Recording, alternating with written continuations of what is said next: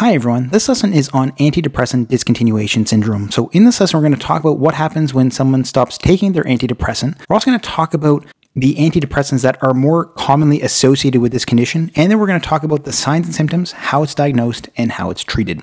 So antidepressant discontinuation syndrome is a condition caused by an abrupt discontinuation or reduction of an antidepressant medication. So it's an abrupt discontinuation or an abrupt reduction of a normal dose of an antidepressant medication. So it occurs when there is a reduction of a dose of medication without a proper tapering.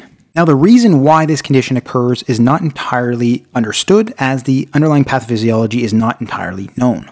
And this condition affects a large number of patients. It is estimated to affect approximately 20% of patients that quickly reduce their medication doses. However, a patient would have had to have been on a continuous use of a particular dose of an antidepressant for at least 4 to 6 weeks for this condition to possibly occur. So they would have had to have been on a continuous dose of a particular antidepressant for at least 4 to 6 weeks and then quickly reduce or discontinue the dose. And then they are susceptible to this condition. And the longer a patient is on a particular dose of a medication, the higher the risk of this condition occurring if they do decrease their dose quickly. So those are two important points to make note of. What are some of the medications that are more likely to be associated with this condition? It has actually been found that almost all antidepressants may cause this condition, but there are some that are more likely to cause this condition.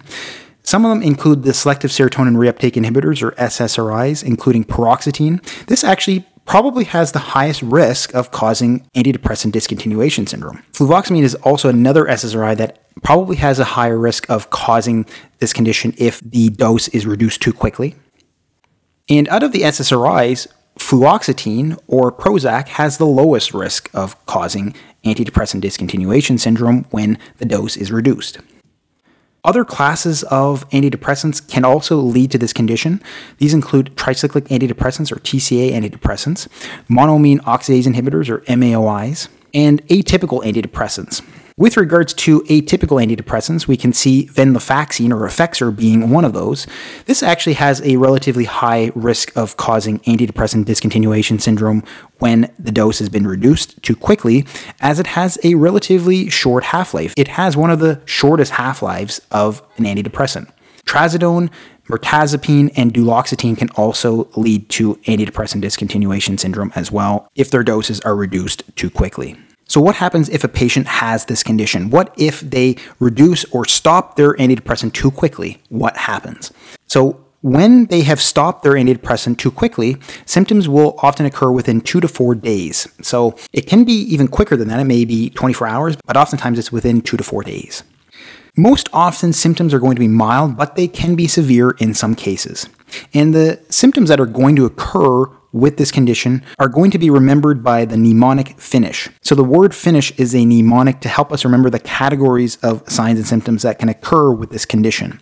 So F is for flu-like symptoms, I is for insomnia, N is for nausea, I is for imbalance, S is for sensory disturbance, and H is for hyperarousal. Now we're going to get into more specific detail in each of these categories in the next slide. So with regards to the flu-like symptoms in this condition, patients will often experience malaise, so a general feeling of being unwell. They can feel lethargic, they can have fatigue, they can experience a headache, general achiness, and sweating. So they can feel generally unwell, as if they're coming down with a flu. Insomnia is also another very common finding in patients who experience this condition.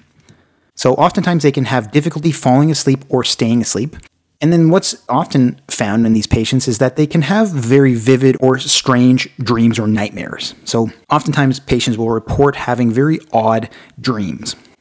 Patients can also experience nausea, and this nausea can be severe enough to lead to vomiting in some cases. Patients can also experience imbalance.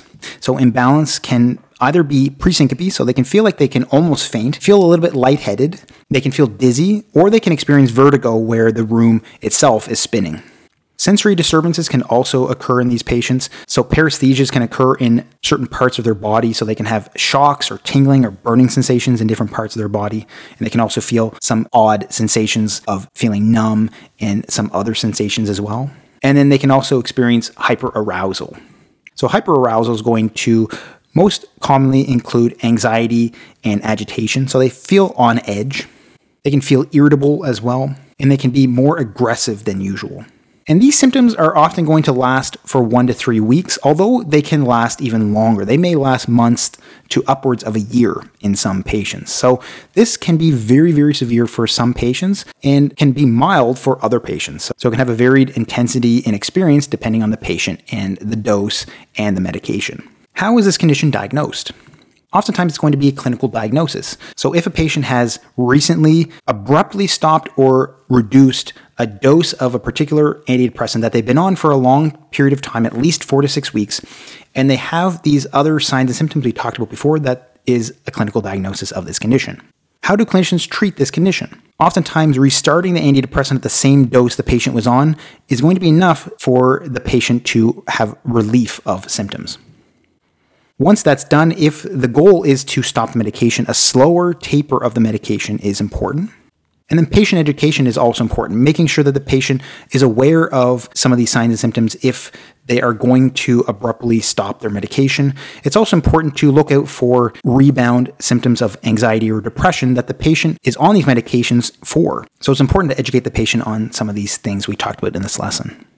When a patient is restarted on the antidepressant that they have stopped abruptly, if they're put back on the same dose, the symptoms will often resolve within 24 hours or up to 3 days. It may take up to 3 days for the symptoms to resolve after the medication has been restarted, but oftentimes we're going to see it within the first 1 to 2 days. So if you want to learn about serotonin syndrome, please check out my lesson on that topic. And if you haven't already, please like and subscribe for more lessons like this one. Thanks so much for watching, and I hope to see you next time.